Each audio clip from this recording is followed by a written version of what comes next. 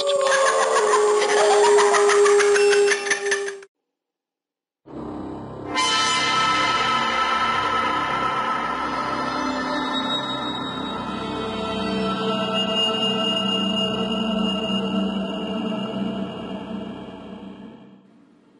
I really mad?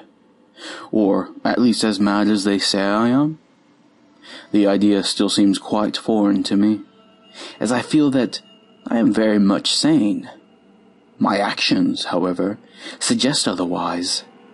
Well, they do a tad more than merely suggest. They scream it, as loud and as proud as they possibly can. So loud that I actually believe the screams. For a certain period of time, anyway. My actions, too deviously hideous for me to relive, in any sort of detail, were not ones of blind insanity, as many seem to believe, or wish to believe. The terrible deeds I took part in were deeds of curiosity. It was not barbaric cruelty which fueled my motives. It was not some sort of sexual satisfaction that I looked for. It was neither a sick sense of humor nor a craving for blood that shoveled the coal into my will's metaphorical furnace. It was simple curiosity which kept me going. I had the gall to ask myself, as I'm sure many of us do from time to time, what if? The only difference is that I found the answers to those nagging questions that were eating away at me. You must believe me, dear reader, when I say that I am not insane. No matter what my actions say to you, I am not insane. I simply had the raw courage that is essential to answer the questions I had. The questions I asked, which I'm sure you're becoming tired of hearing about, dear reader, were not insensitive and ignorant. They were not of evil intent, nor were they of good intent. They were out of pure curiosity. Curiosity of how the world would react to certain actions, if they were to react at all. So in order to discover the solution of my undying imperatives, I had to carry out these actions. And so I did. And sometimes the world reacted the way I expected. Scared, confused, shocked, disgusted. But to my delight, some reactions surprised me. Such reactions included sympathy and concern. The former reactions were more painful, of course, but it was always a nice change of pace to see a reaction that was different from the crowd. It restored my faith in a way. My action screams have become louder and louder, and my voice is becoming softer and softer. When people look at me, they only see a shell of a man, a rotting corpse which just kept on living. But when I look at myself, I see a perfectly sane and mortal man. Not a perfect man, not by any means, but I certainly do not see the eyes of a madman staring back at me from the dusty mirror. The screams portray me as a monster.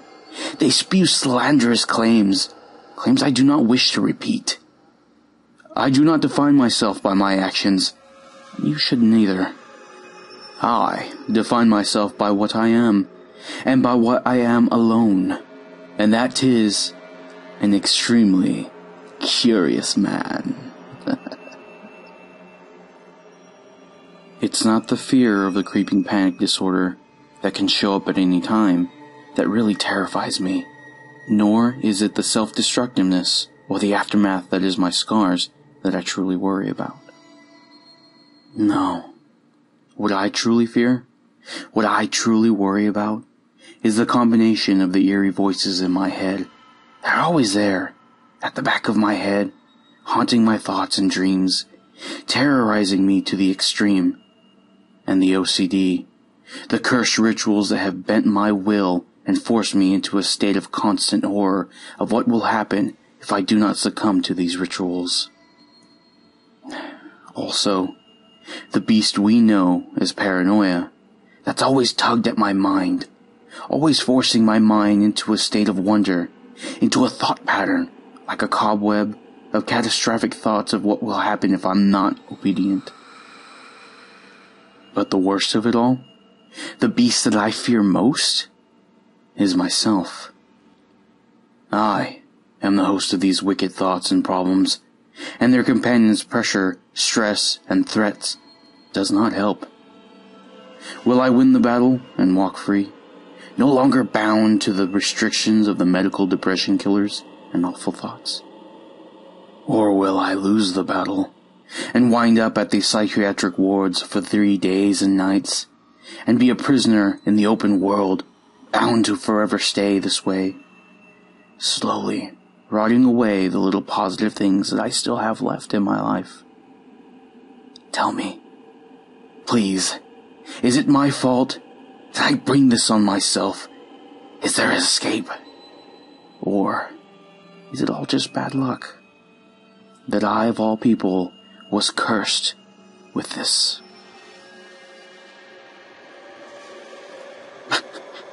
I'm not crazy. I'm not. If I was, I wouldn't be there to warn you. I tell people I see things, and they're here to get you. They wouldn't believe me, and now they're dead, bound in their rooms, in a noose, gripping around their necks. I've spoken to the things, what they did. You know, they told me things. Sacrifice enough mortals to feed our hunger. We are the past. But, I shall be the first sacrifice. Gather the worthless and the damned to sacrifice themselves to the past. The first sacrifice shall come tonight, and every day, with no sacrifices, they shall rampage over the world, seeking all the mortals.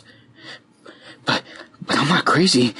This is why I'm here warning you, but you gotta believe me. Don't look behind you.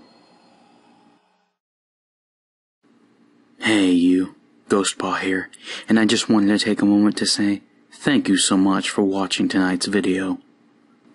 I truly hope you enjoyed this glimpse of what insanity truly looks like. If you have any suggestions on what you'd like me to read next, please be sure to leave me a comment telling me what you'd like, or you can email me. You can find my email down in the description below.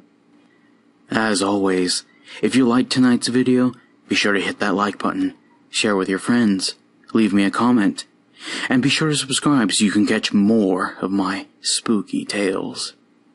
And remember, Ghostpaw is always hunting, and it might just be hunting you.